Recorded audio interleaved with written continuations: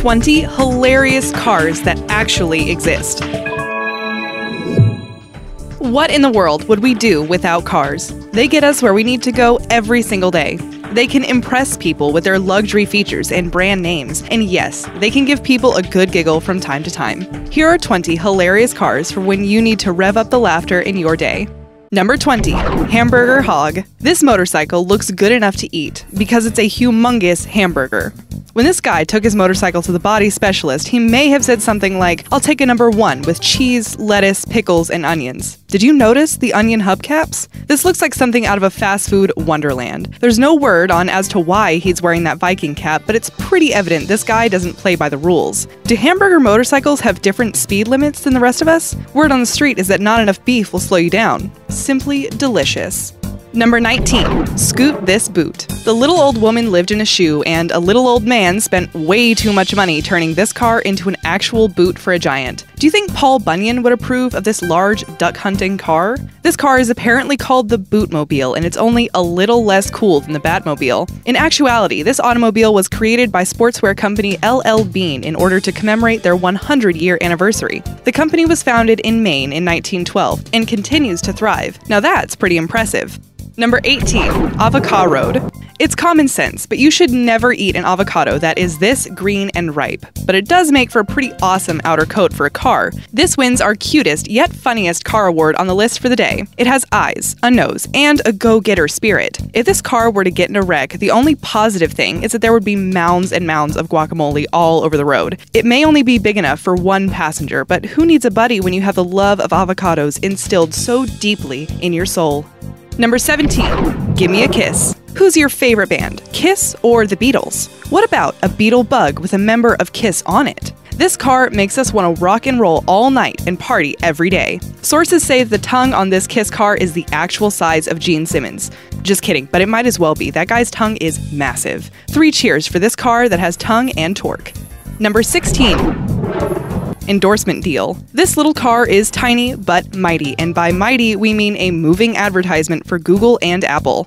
Green Granny Smith apples are too bitter for our liking, and we think it would look better in red. But we heard car insurance is higher for cars with a red paint job. Number 15. Blazing Down the Road. This car looks like it rolled right off a movie set at Universal Studios. Many people can't say they've been carried somewhere by a giant orange mouth. We're hoping this car goes fast enough that the people inside it will be making the very same face. But without any type of shield in the front, it's a little nerve-wracking. Number 14. Star Wheels. It's no secret that Star Wars fans are the most devoted and loyal fans of any film franchise. They spend thousands on paraphernalia, and some even go to Star Wars conventions. At the convention, normal guys with names like Philip and Gary can dress in real-life Stormtrooper gear from head to toe. But this car takes things to a whole new level. They probably had to travel pretty far away from the Death Star to find an auto body parts shop that could specially craft this vehicle.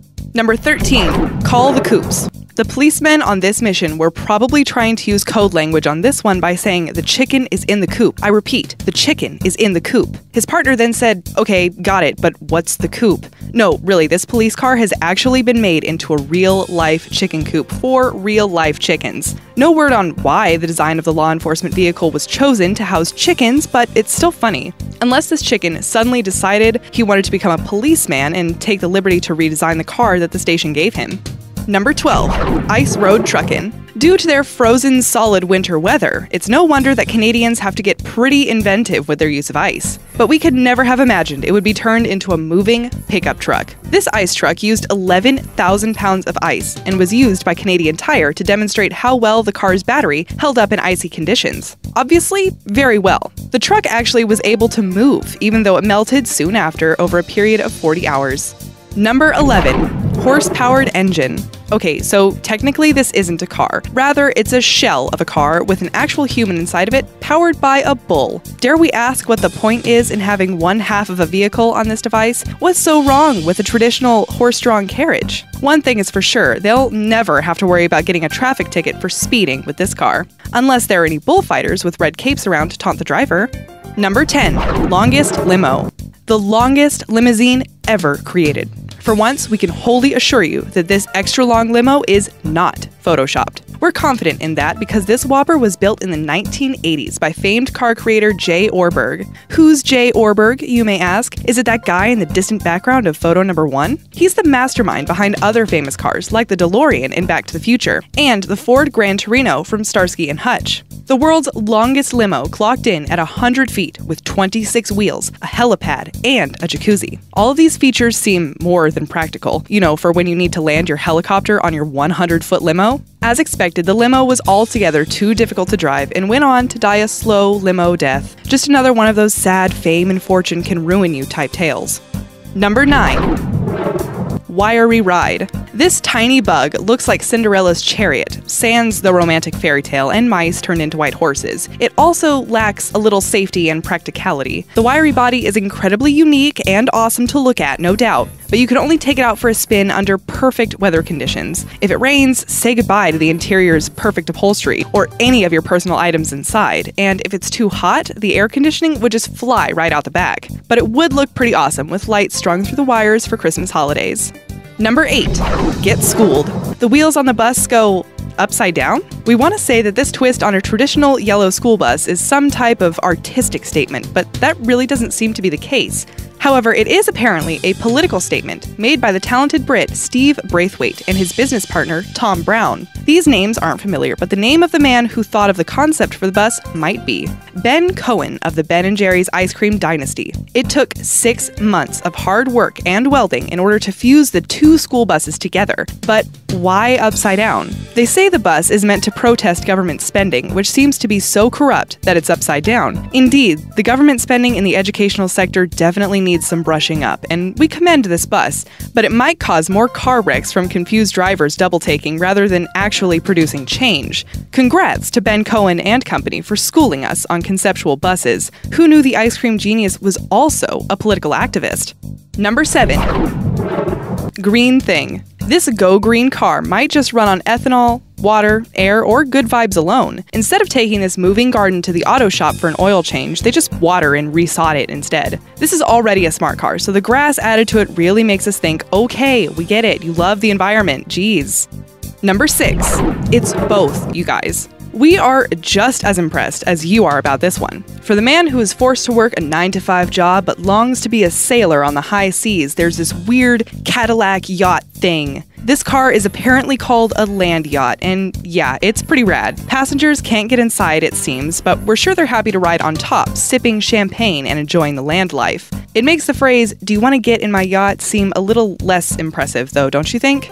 Number 5. Let's get towed. Getting your car towed is a total drag, unless this guy shows up. It almost makes us want to park our car in front of a fire hydrant, just so we can see it in all of its glory. As always, any type of object that makes the public learn the spelling between 2 words that sound the exact same is always a much welcome surprise in our book. There's no telling how much it costs to build this tow truck, but pedicures for it start at least $300.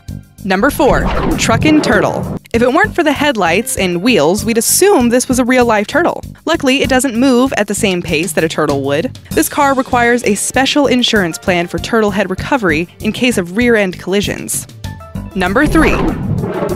Weenie Mobile. Oh, how I wish I were an Oscar Mayer wiener has always been an original and well-known phrase. Their outlandish Weenie Mobile has been beloved by America for years. You see it in Thanksgiving parades, in commercials, and promotional events. There's actually not just one famous Weenie Mobile, however. There are many different versions of it that roam the streets promoting and advertising Oscar Mayer pork products. The original version was created in 1936, and it could just be the first crazy car to inspire all the others on this list.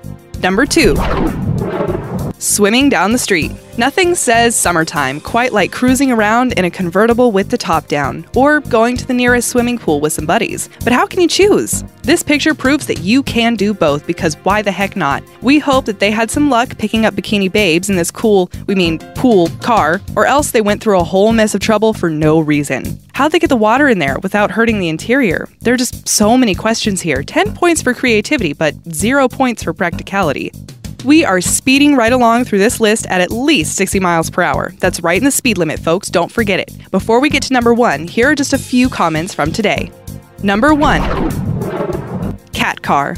How neat is this Cheshire Cat car? There's no word on whether or not it was modeled after the famous Cheshire Cat from Alice in Wonderland, but it definitely evokes fantasy and imagination. We've heard, though, that the only CD that plays inside of this car is the single of Tom Jones' What's New, Pussycat?